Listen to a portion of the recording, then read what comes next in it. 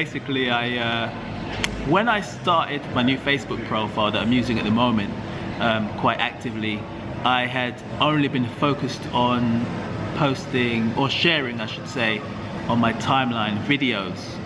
The video content was mainly what I was focusing on highlighting or showing on my Facebook wall. What I was doing with the other posts, such as pictures and my poetry, I was hiding that from the timeline so that all that would show on my wall was videos. But what I decided to do today was unhide all of those hidden posts from the, I mean, they were still visible on Facebook, but they weren't visible on my wall if you visited my page, because I wanted to focus on the videos. So what I've done now is I've basically unhidden them from the timeline, so they're all visible in the timeline now.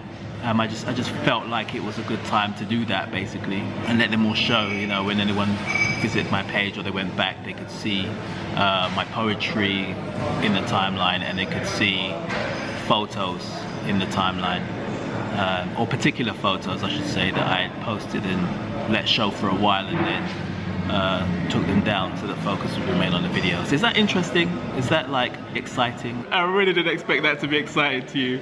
It just makes some of the content that I'd hidden more visible. Obviously more of my content is now visible on the platform, so yeah, it's really not that exciting beyond, I think, me and anyone who's like crazy about my content.